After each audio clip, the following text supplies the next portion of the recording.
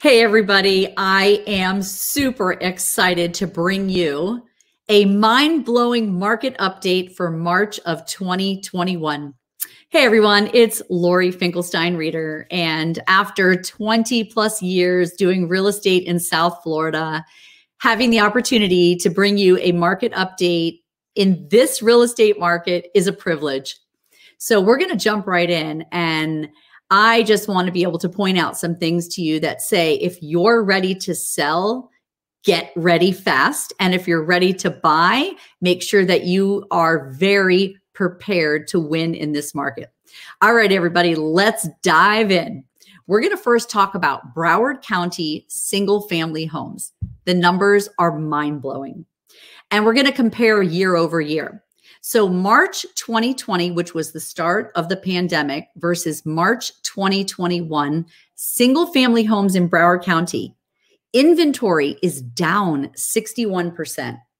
We have 61% less properties to choose from as far as single family homes. That is tough on a buyer, and that is very powerful for a seller. Pending sales, which means that the buyer and the seller are in contract, and we will be closing shortly in Broward. Pendings are up 86%. Wow, what a real estate market. Closed sales, that means that the transaction is done, it's complete, it's closed, up 28%. I want to talk about condos. There's a lot of chat about condos. As we run out of single family homes to sell, and buyers are coming from California, Texas, Chicago, you name it, we are the hotspot. It's a great time to be in real estate in South Florida. Condo inventory is down 30% from March of 2020 to March of 2021. Pending sales, here's a number to write down, 185% increase in condominium sales in Broward County from 2020 to 2021.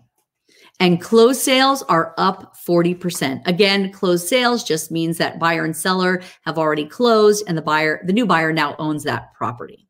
So if you're in Broward County and you're on this fence about when should I sell, and I always like to preface, I say people sell when it suits your life, when it suits your family. Now's definitely the time. And if you're a buyer, you're going to need patience, and that's okay because you're about to capture an interest rate. Who knows how long we'll see those rates? So I think the market's favorable for buyers and sellers. You just have to be very prepared for this arena. Let's dive into Dade County single family homes. Again, the numbers are just mind-blowing.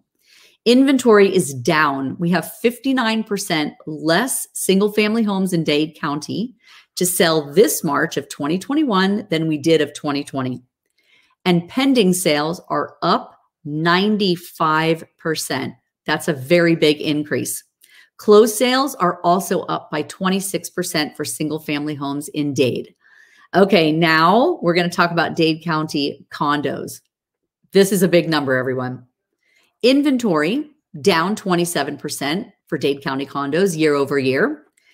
Pending sales, that means in the near future, these properties will be closing. Pending sales in Dade County condos are up 297%. That's almost a 300% increase in pending sales, which says to me that buyers are coming to South Florida and they are excited. They feel thankful and they're excited when they find a property. Closed sales in Dade County condos are up 79%. You guys, everybody watching this, these are big numbers. We're watching the news. The news is talking about how people are moving to South Florida like crazy. So again, I just want to bring you these numbers. I've been doing this a long time, and this has been my most exciting year to report a market update. If you have any questions at all around value of your home, the process to sell your home, how long does it take to sell your home, how we as a company are able to get you far beyond value, please reach out to me directly. I am very accessible, and I am happy, and I am here to help you. Hope this market update was everything you hoped it would be. Have a great day.